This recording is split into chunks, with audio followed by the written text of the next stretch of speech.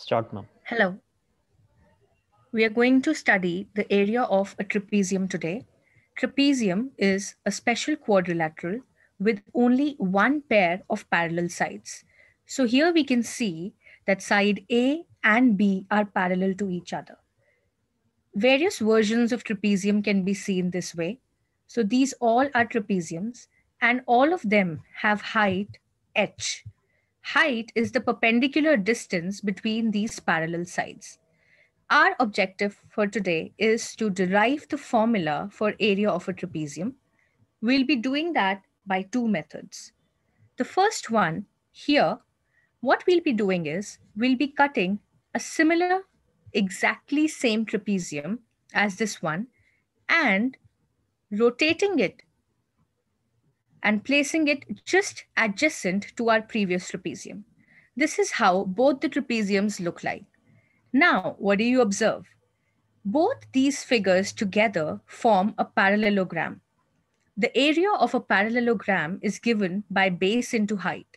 So the base in this scenario becomes A plus B, and the height remains h for both the trapeziums. So the area of both these parallelograms is h into A plus B. Now, our objective was to take out the area of a single trapezium. So what will we do? That area of the parallelogram gets divided by 2. So the formula for area of a trapezium is half h into sum of the parallel sides. Let's see one more way to derive the formula. Okay, so in this case, we divide our trapezium into two triangles. In both these triangles, we observe that the height remains h. Either it's the red triangle or the blue triangle, the height of both these triangles is h. So what can we do? We can take out the individual areas of these triangles and add them up. So let's see how this works.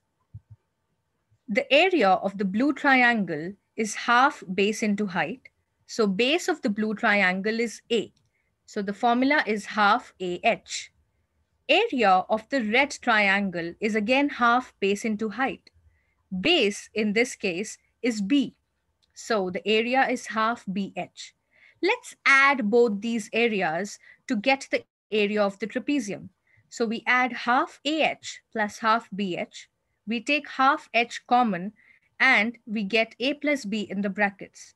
So again, the formula that we have derived is half H into sum of parallel sides.